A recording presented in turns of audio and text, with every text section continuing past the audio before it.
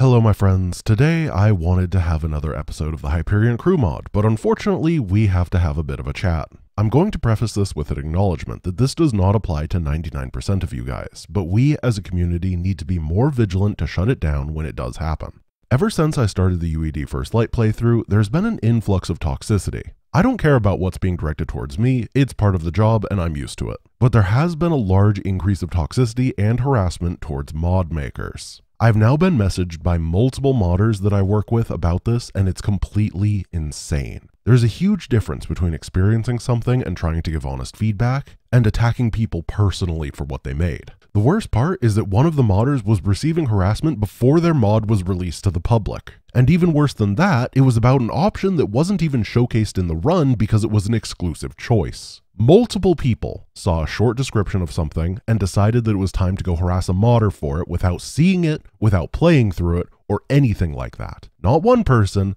multiple people. This is unacceptable. Anybody who treats the modders like this are going to be permabanned both from my Discord and the Custom Campaign Manager Discord. And if you, as a reasonable human who is not a harasser, does see this happen, please reach out to a moderator so we can remove these people ASAP. So I'll say it again, it's always fine to discuss your thoughts and opinions on mod-made content. Discussion and feedback is healthy and constructive. But ad hominem, harassment, and cyberstalking of moderators will result in a permanent lifetime ban from everything I make without a chance of appeal. And to end this, I want to say one more thing. Thank you to the large majority, the 99.9% of you, who are just here to be cool and have good video game fun. You're cool, and I want to do my best to make sure the community stays as cool as you are. I'm not going to let the others drag us down. I'm sorry that today's VOD had to be replaced by this, but twice in a week I have been contacted about this and it is completely unacceptable. Thank you for watching. I do hope you have a wonderful rest of your day, and I will see you tomorrow. Peace.